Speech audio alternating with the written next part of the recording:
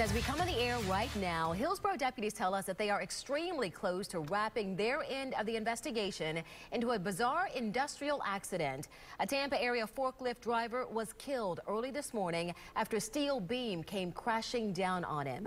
Our Ashley Glass has been at the Infra-Metals steel company in Palm River since early this morning for every breaking development. We want to get to her live now for the latest. Good afternoon, Ashley.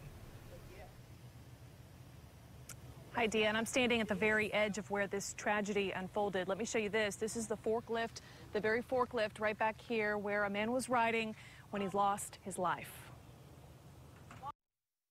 They just came to me and told me that my husband had passed. Her husband of 25 years passed after a freak accident. Rosie McCallop shared this picture of her love, Ricardo McCallop, with us. This photo taken within the last year at another family member's funeral. The couple shares 6 children and 18 grandchildren. He's a great husband. He really is.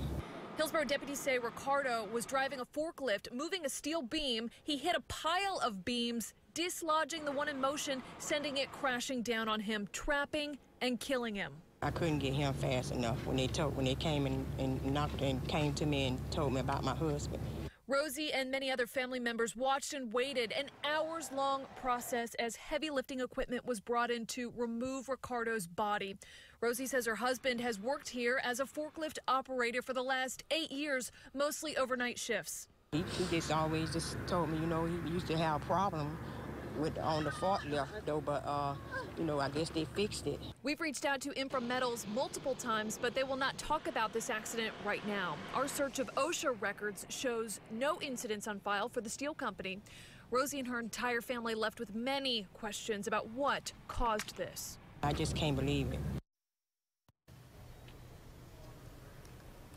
Hillsborough deputies tell me at this hour they consider this an accidental death. But from here on out, they say OSHA will come in, investigate the exact circumstances leading up to this death, and if any safety violations come into play. Reporting live in Tampa, Ashley Glass, ABC Action News.